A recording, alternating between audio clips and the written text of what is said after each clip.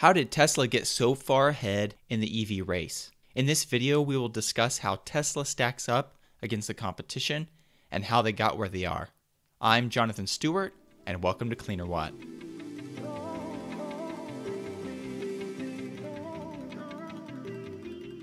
So before I actually discuss how Tesla got where they are and how they got such a lead, I want to actually put in numbers the lead that Tesla has over other electric vehicle manufacturers.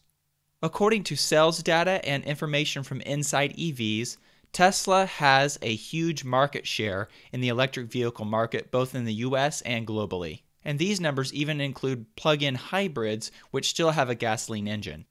According to the sales data, 78% of all the EVs sold in the United States were Tesla vehicles, and 17% of all EVs sold globally were Tesla vehicles. This is very impressive for a relatively new car manufacturer. Tesla also has a very large market cap for the actual size of the company. If you look at 6 of the top auto manufacturers by market cap, you'll see there that Tesla is actually number 2, and they have surpassed Volkswagen by quite a large amount now. Another really important way that Tesla is ahead is, of course, the range of their electric vehicles. Many people have said, and I believe this to be true, that range is king, and one of the reasons that people are afraid to move to an electric vehicle is because of range anxiety and not having enough range to go about their longer trips. Well, if you look at this rank, these are the top 10 longest range EVs on the market right now, and you'll see there that the 2020 Tesla Model S Long Range Plus with the all-wheel drive has an EPA rated range of 390 miles per charge. If you notice there, the top 4 vehicles are all Tesla. The Tesla Model S, 390 miles, the Tesla Model X, 351 miles, the Tesla Model 3, 322 miles, and the Tesla Model Y will have a range of 315 miles. Tesla clearly has a big advantage when it comes to the range of their electric vehicles. Another area where Tesla has a big lead is in the efficiency of their vehicles. The efficiency of an electric vehicle is very important because of the energy density difference between a battery and gasoline. In order to have an affordable, long-range vehicle, a high efficiency number is needed. Here's an example of several vehicles compared to Tesla's Model 3 Standard Range Plus from fueleconomy.gov, and you'll see there that Tesla clearly has the most efficient vehicle in this class. If you look at the Model S compared to the Porsche Taycan and the Jaguar I-Pace, you'll see there that it is also a much more efficient vehicle, and this is even before the recent update which took the Model S EPA range up to 390 miles. If we compare the Model X efficiency to the Audi e-tron, you'll see there that it is also a more efficient vehicle. And this is even before the Model X update, which took its range from 328 miles to 351 miles.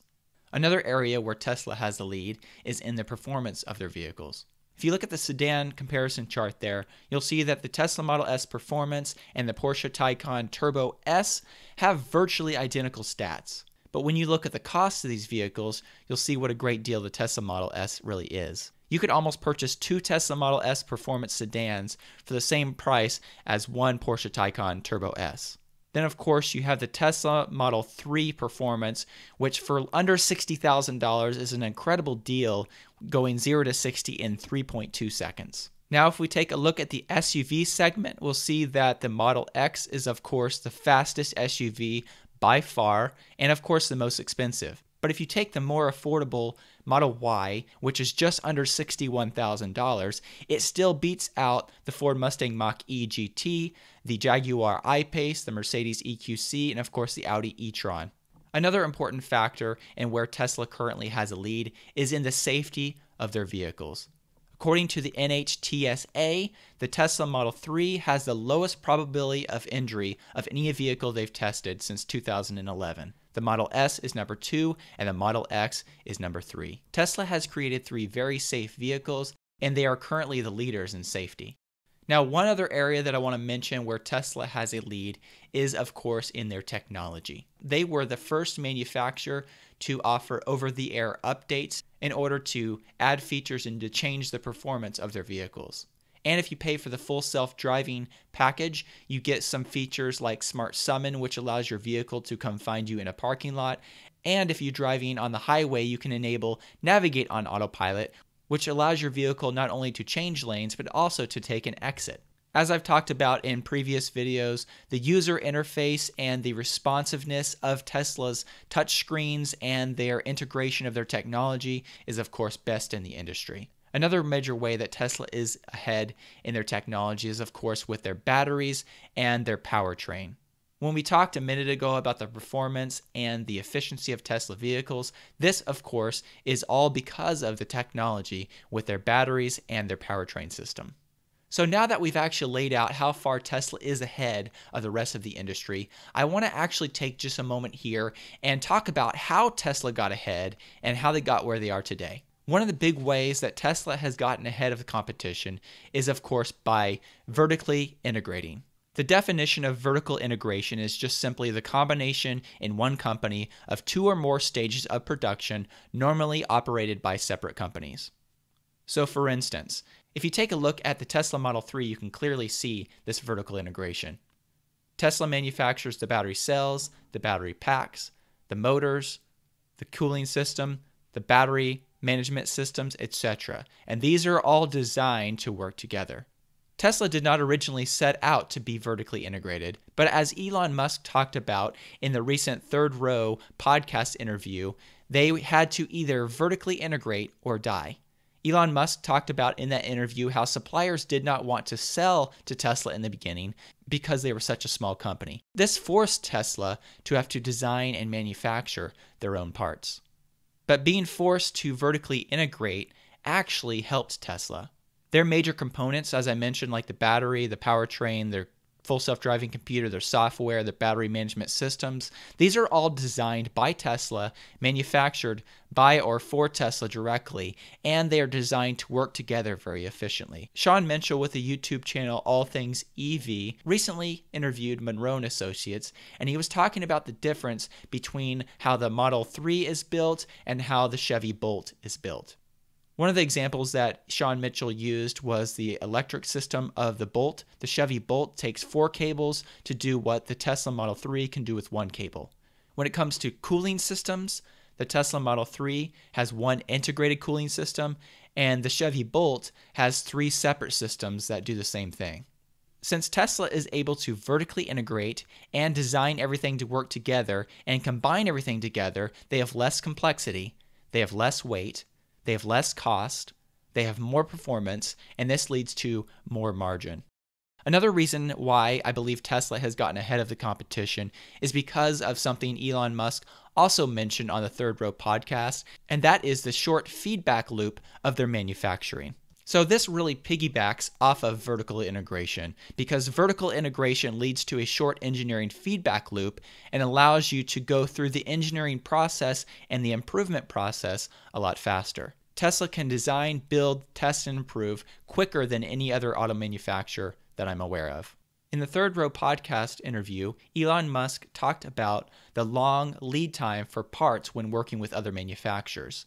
Having a long lead time substantially slows down how fast you can improve a product and fix any problems that might arise. The faster, of course, that you can test and improve your vehicles and your systems, the more ahead you will get. Speed of improvement is the name of the game, and Tesla leads in the speed of improvement. The next way that Tesla has really gotten ahead of the competition is, of course, by their constant improvement. Tesla is unique in the fact that they really don't follow the model year sequence of traditional auto manufacturers.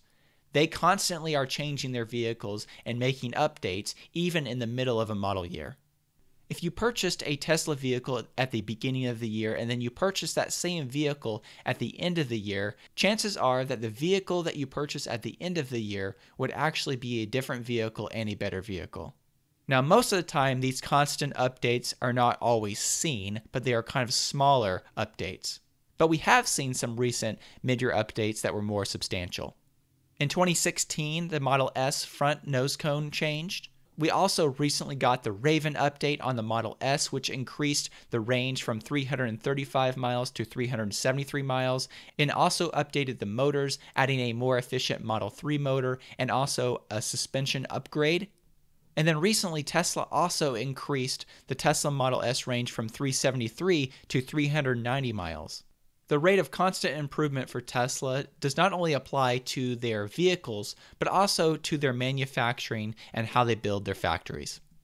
In the Q4 letter, Tesla had a picture of the Fremont factory manufacturing layout versus how Gigafactory Shanghai in China is laid out. And here in the picture, you can see that the process from stamping to the welding to the general assembly to the paint shop, the vehicle actually has to travel in separate buildings and of course has to go through a somewhat inefficient process. But if you look at the manufacturing in Gigafactory Shanghai, you'll see how they have simplified the process and put it all in one single building. This of course makes it a lot more efficient and less expensive to build the vehicles there.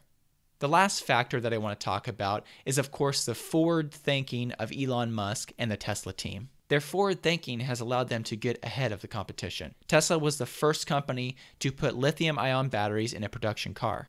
Tesla built Gigafactory Nevada ahead of time before they needed all the battery cells, and of course they beat the rest of the auto manufacturers in this.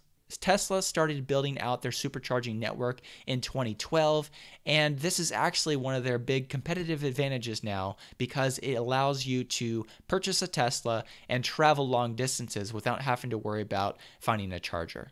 They, of course, were the first company to have over-the-air software updates, which allow them to update and improve their cars without actually having to have a vehicle at a service center. They're also forward-thinking in how they're approaching autonomy and full self-driving with a vision-based system. And of course, their most recent truck design, the Cybertruck, is a very forward-thinking design that has been very popular. So I know there are probably more reasons we could come up with to explain how Tesla has gained a lead on the rest of the industry. What are some of the reasons that I missed? I'd love to hear from you in the comments section, so please let me know what you think and how you think that Tesla got ahead. Thank you so much for watching this video. I hope you enjoyed it and that you learned something as well. If you did like the video, please consider clicking the like button. And if you're not yet subscribed to the channel, please consider subscribing as well. If you do subscribe, if you click the bell icon, you'll be notified when new videos are published. Thank you so much.